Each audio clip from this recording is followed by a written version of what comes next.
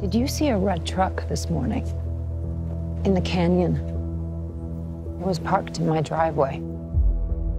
Probably hunters, right? I don't know.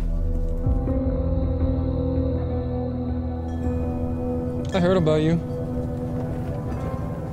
Just didn't know it was this canyon. Did they threaten you at all? Not overtly, but I have definitely been made to feel threatened. Where are you from originally? New Orleans. I teach at the university. Out here, things are a little different. Most folks, they handle this sort of thing amongst themselves. I guess I'm not most folks. Should we call for backup? What backup? We've got 2 officers to cover 300 square miles. I don't feel safe in my own house. There isn't enough law in this whole state to make you feel safe. Behind you. Afternoon, gentlemen. Everybody step forward, you put your saws down, you take your masks off. A what? I wanted to ask you something.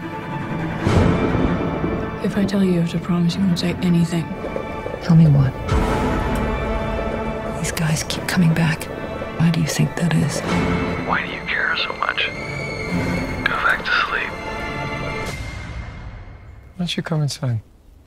We can work it out. What's the matter? Hey, where are you going?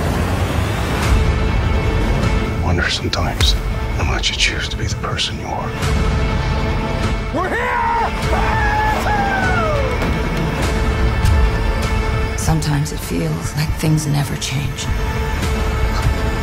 But I promise you, they do.